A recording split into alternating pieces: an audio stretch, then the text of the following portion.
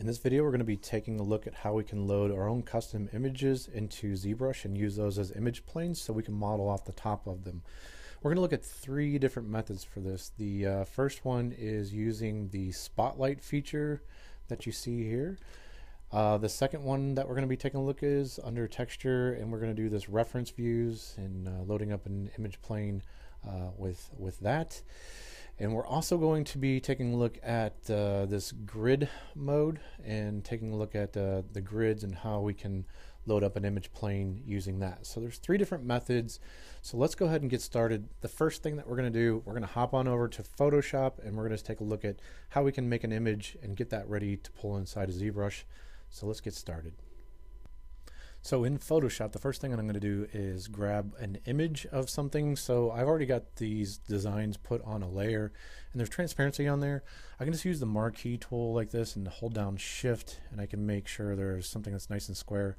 I'm just going to make this square. I'm just going to make my life a little bit easier. I'll just kind of drag this thing up. I could do a copy merge. That's Control Shift C.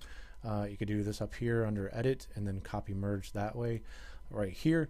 Now I can just make a new document, Control N, and that stuff's up and through there if you want to grab it. But I'm going to say create. I'm going to paste, Control V, just like this. Now this is going to give me this fish on just the background like that. Now if I want to grab this with just the transparency, I can do Control C to copy, and that's under edit copy right there. And then we can paste this in here. We can do Control V. And maybe I'll just line this thing up. I'm going to tap V to put on the move tool that you see here and try to get this into place. It's not a big deal about if it's shifting just a little bit. I can just kind of nudge this with the left and right arrow key, kind of like this. And we're just about in place for that. So I'll just tap that. This will be good. So I'm going to also take this and I'm going to make a new layer. And I'm going to use my foreground color picker and just make it black and then fill it with black.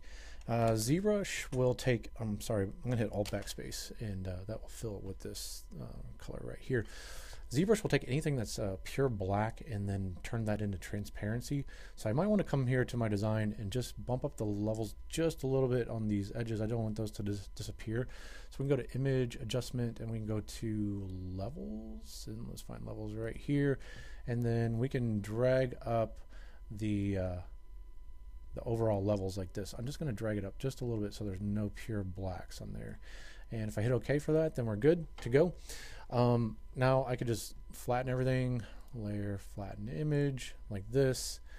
We could do that and say, I'll say File, Save As. It doesn't matter where you put this thing. There's different file formats that you can pull into ZBrush.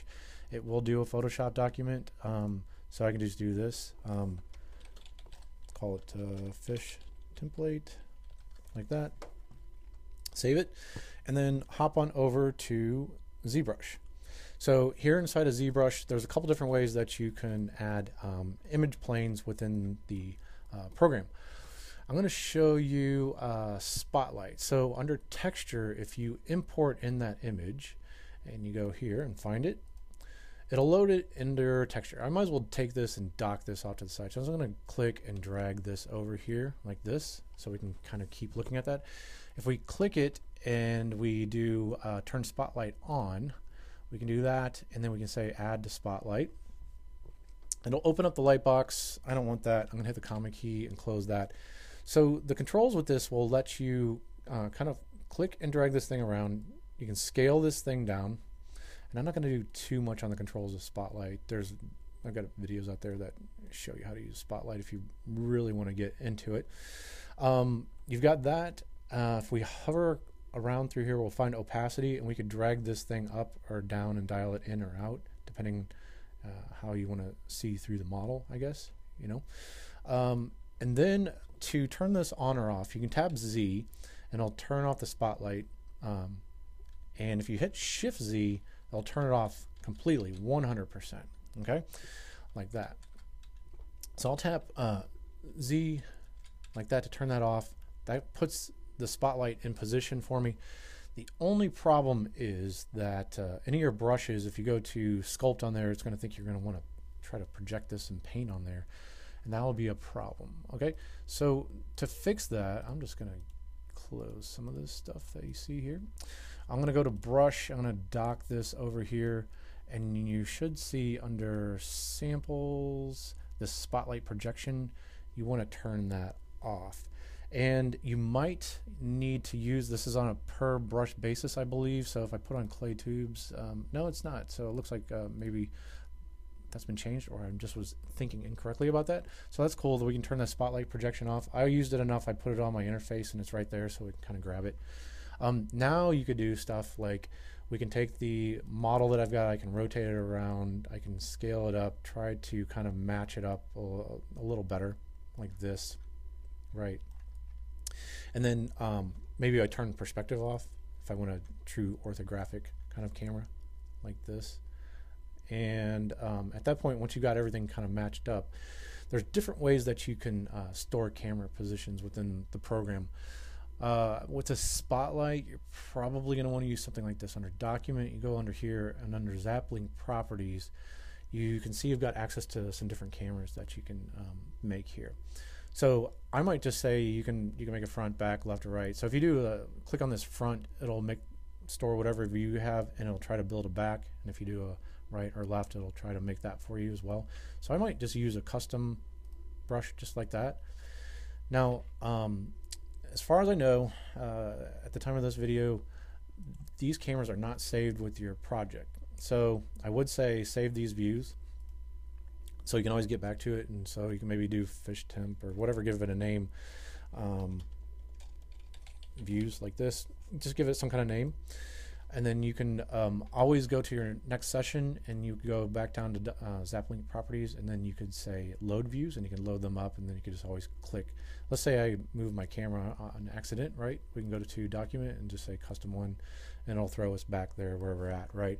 So then now if I put it on like the move brush or something like that, and I want to try to match this thing up better, you know, it's going to be pretty easy for me to do that. It's going to be pretty easy for me to kind of match up on there with things. And you can see, like, remember I was telling you the pure black will get knocked out from that image, so that's kind of cool how that works, right? So this is how you could easily load in an image plane with using Spotlight. So I'm not going to do too much with a model right there like that. And again, if you hit Control Shift Z, or Shift Z, sorry, that'll turn off the spotlight altogether, and you can always kind of bring that back in. Now, I'm not sure if the spotlight will save with your current project or not. I'd have to try that out, but you can save the spotlight and you can load it in at a later time, right? So we can call this fish, something like that, spotlight, and then we could always load that spotlight in at a later time for something that we have. Okay, so that's how we can get our camera views on and save them and get our image and kind of apply that as well. So that's the spotlight method of being able to do things. Okay, there's also under texture, if we go and let's just dock this again and make sure we've got this, they do have a thing called image plane, and you can load an image, and we can say this fish temp again like that, and it's going to throw it into the back and through here like this.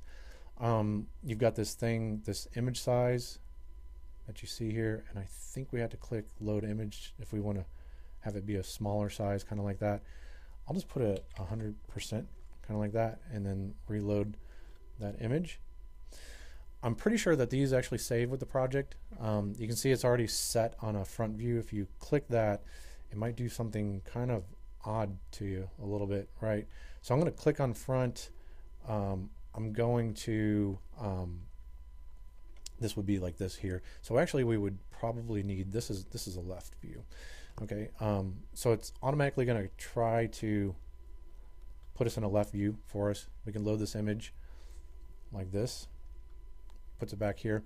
Now I can take my my fish model that you see here. We can control the model opacity.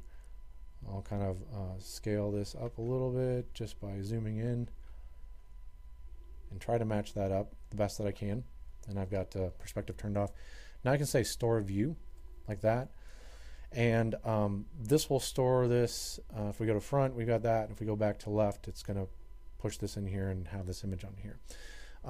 This will save with your project, like I was saying, for things. So we can go ahead and click in through there. That's another way of kind of doing things and getting through there. And I'm just going to click through these guys. I'll just do a front or a custom, something like that. All right, the last method that we're going to take a look at is loading up image planes and using the grid feature that they've got inside of ZBrush. So you have to have your floor turned on for this. So you have your floor turned on. You can have perspective on or off for this. I'm just going to turn perspective off for this at this point. And if we go to draw and we click and drag this over like this, you can see that we've got the floor turned on. We've got this fill mode. There's these different modes for filling, and you can see kind of opacity of this and being able to see and look through the model, kind of like that. You've also got a grid size, so you can put that at 1 or something like 10 or something like 5. This will control the size of the grid that you have here. I'll put this on like 2, and you can see how that's kind of scaling that thing down. You've got your number of tiles that you have on here, so maybe put 4. All right, so you have this, and then you're able to take an image and you can load it into this up, down, left, right, front, back area, right? So I'm just going to go to the left, right area. I'm going to go to map 1, and we're going to load a map that we have. Now, if you haven't loaded a map, you remember from Spotlight, we already loaded in. If we wanted our texture and we imported our image in, we would have an image within this slot. That's where it's going to expect to load these images in. You can go here as well and click import. It doesn't really matter. So I've got this map 1. I'm going to click on one of the fish models that we've got here, like this. And let me show you the modifiers that they've got on this thing here. There is a snap, and if you do snap the mesh, if you've already got a mesh there, it'll try to resize this thing based off of the mesh that you got there. If we do left and right, if we do switch, it's going to switch these maps between, you can have 2 different maps, like a left and a right, and it'll switch between those. I'm going to flip this so it has the image going this direction, and you can see, because I've already got a model, it's going to try to fit it and everything else like that, but we can take our scale, and you could scale this thing up a little bit. You can go horizontal offset this way, and you can do a vertical offset. So I can kind of push this within here and then get this scaled up right here and kind of keep playing around with this until I get it into just the right spot that I want. This is why I was kind of telling you at the very beginning why I like square images. That way, if I wanted to use this as a method for getting this in here, I could, and it would be pretty easy to do that. So it might take a little bit of finessing to get everything just in the right spot. You can see with this fill mode 3, we can see through the model quite a bit. 2, 1, 0, like this. Now if we do this fill mode 2 and say front, this puts the image in front of the model. So with these different fill modes, you might be able to get the different kind of opacity that you're kind of looking for on there. Also, your grid size does matter. If we put this back to like 1 or 2, you see how that's scaling that up like that. So depending on the grid size and what you've done with this scale and everything else like that, this stuff kind of matters. So this is a way that you can get this. You can actually take a look at the model, and through here, this is going to tell you if you're going to use one map for both the left and the right. Now if you go to sculpt, which is kind of cool, is if you can see this P line, it actually shows you on the model, like on the model as you're going across here, where it's lining up with the image. So I think all that's some pretty powerful stuff. Again, if you want that to draw in front of there, you're gonna have to put that on that fill mode like this.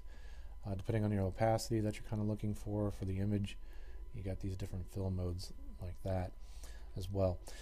If you want to turn this stuff off, you can go to fill mode 0, and you can see you've got your grid still there like that for this, and you'll see those grid lines. If you want to turn that off, you can just turn the floor off, and you're kind of back to normal. Now, I do believe that these actually save with your project files as well, so that's just something else to keep in mind. So there you've got 3 different methods of pulling in image planes. It's really up to you which one you want to use and which one you're more comfortable with.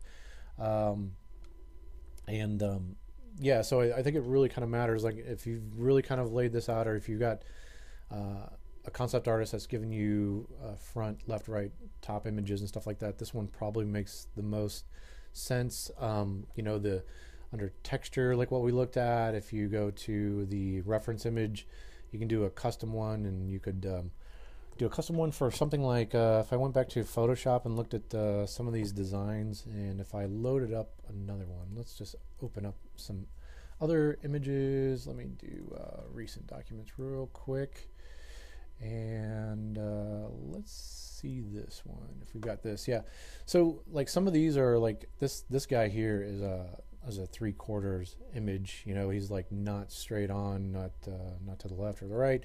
So you could take an image like this, and you could make a square document out of that. Maybe copy that. It's up to you if you want to fill it with black in the background or whatever, you know. But you might take that method, and you might use this under texture.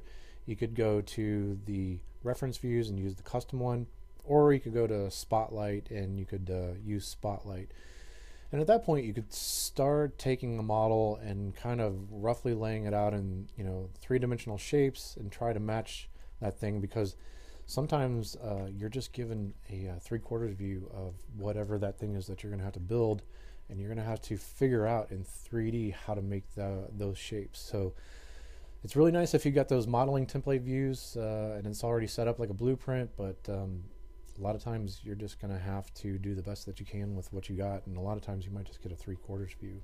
So you're really going to have to work with whatever you know, the studio or the pipeline, like what you got kind of set up for that.